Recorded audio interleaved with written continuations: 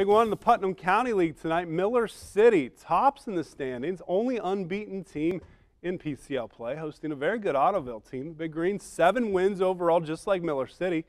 Just 1 league loss. This could go a long way towards those league standings.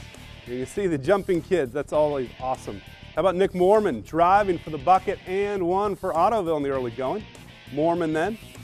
Another bucket, extending the Big Green lead. Noah Otto getting the Wildcats on the board. You would think someone named Otto would go to Ottoville, don't you? Andy Schimmeler, 3-point basket.